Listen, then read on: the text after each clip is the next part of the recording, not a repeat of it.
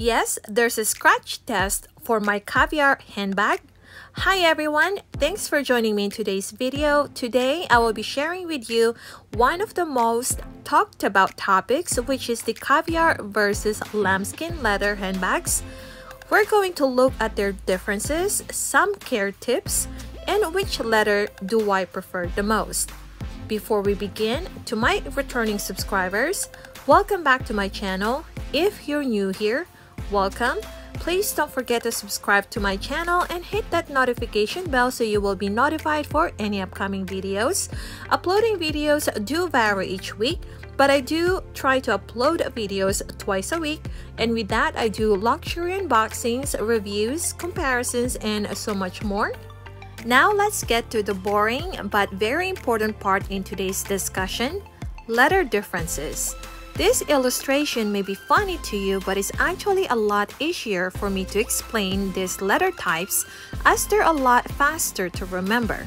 Let's go over them together. Lambskin leather is a soft, buttery leather finish, and it's mostly derived from lambs, whereas sheepskin leather is from older lambs or sheep.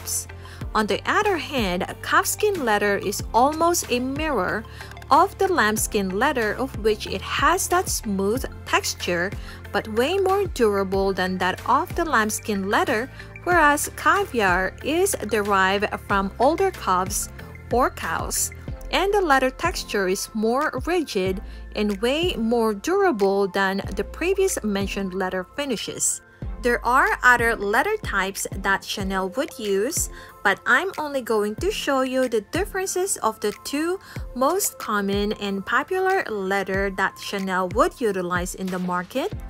For the Caviar leather handbags, depending on the season, Chanel would produce several varieties of leather handbags such as the matte, shiny, or glazed finish, whereas the lambskin leather handbags, again depending on the season, Chanel would produce either the well-known soft and buttery or the grained iridescent leather finish.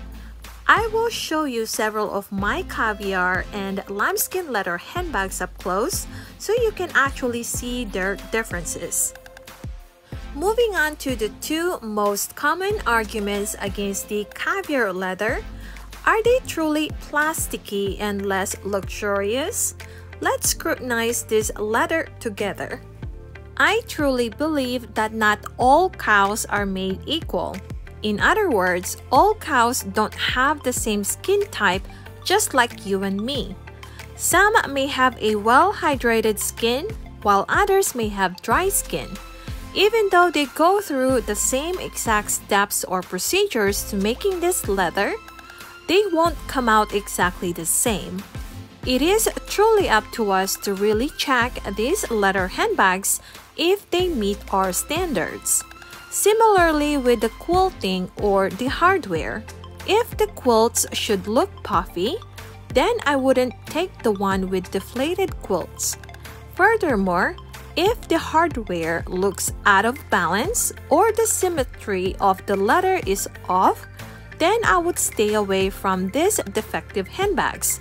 Going back to the two most common arguments against caviar leather handbags, there are some truth to it depending on how, where, or when these handbags were produced, but not all caviar leather are plasticky or less luxurious. Most of us prefer made in France. I know I'm guilty of it. Something about the craftsmanship and the quality that make them stand out than the rest. As we all know, Chanel does not produce the same exact seasonal colors with the same hardware combination each season. Similarly, with the grain size of the caviar leather differ from season to season. As you can see, the grains of the 15 series flap are large and has a soft surface, whereas the classic mini with top handle has tiny compressed grains and it has that iridescent look and feel of the leather. Let's check out further of my other caviar leather handbags from different seasons. This is my 19C bubblegum pink in shiny caviar leather with light gold hardware. This is by far my favorite shade of pink in my collection, as the leather is soft and the diamond quilts are puffy, that it brings out the true hot pink color in this handbag. This is my most recent purchase from the 21S collection in light pink caviar with light gold hardware. There is a slight sheen to it, but not as shiny and not as soft as my 19C bubblegum pink classic flap handbag.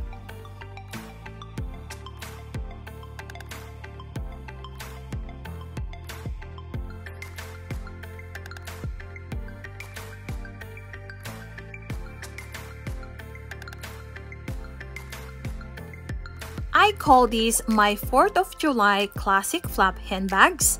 The 17B dark red caviar is very similar to my 19C bubblegum pink classic flap as far as the leather texture and the level of shine, whereas 18C dark blue has a tough caviar leather texture and it's a matte finish.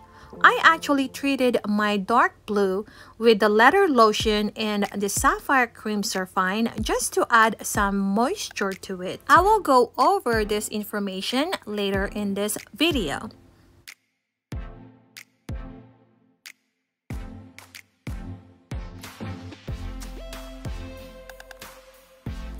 Now, can you spot the lambskin leather who has similar features as the caviar leather?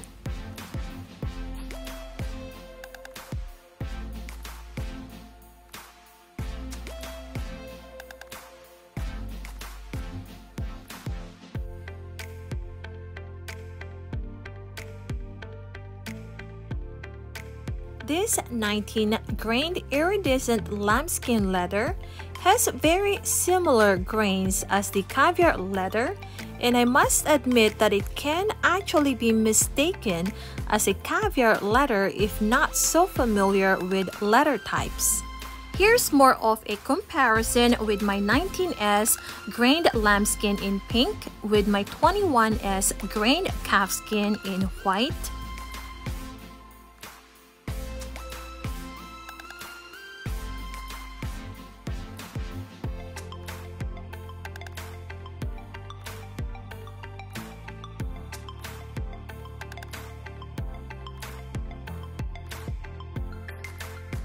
My 17C dark pink, or more so of a coral shade, has a very similar and tough caviar leather finish as my 18C dark blue, but it's rather shiny than matte, whereas my 20C gray has a soft and shiny caviar leather finish, similar to my 17B dark red and 19C bubblegum pink classic flaps.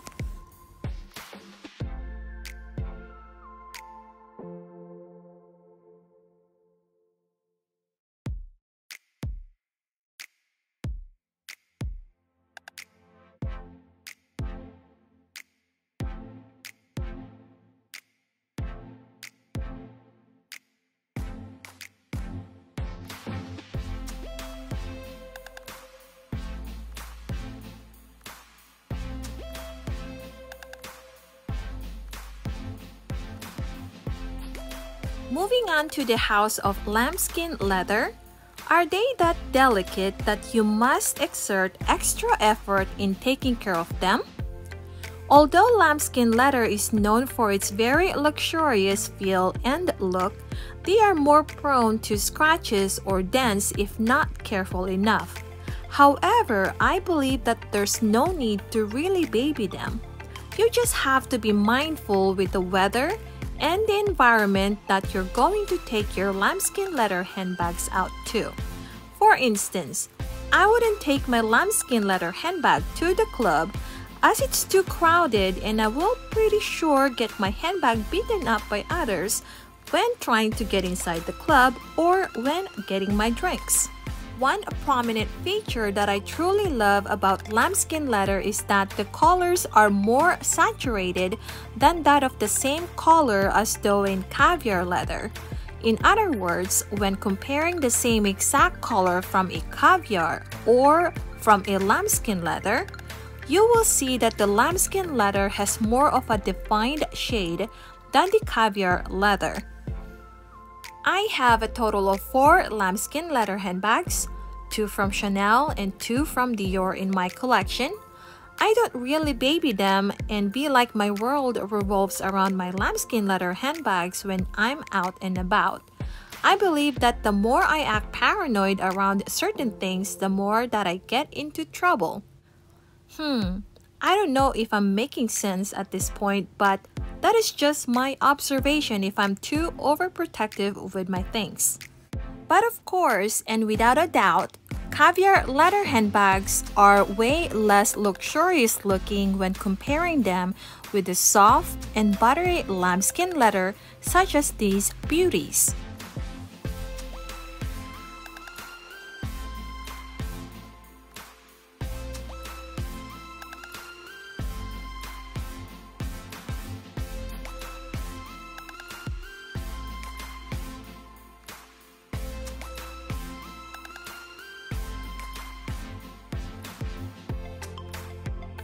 As far as for leather care, I have 2 separate videos that I already created for all of you.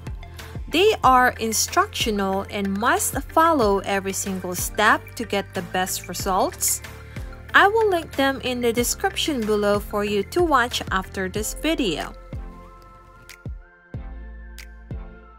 The most awaited question: which leather do I prefer the most? Without going in circles, caviar leather is my preferred leather as they're more durable and carefree.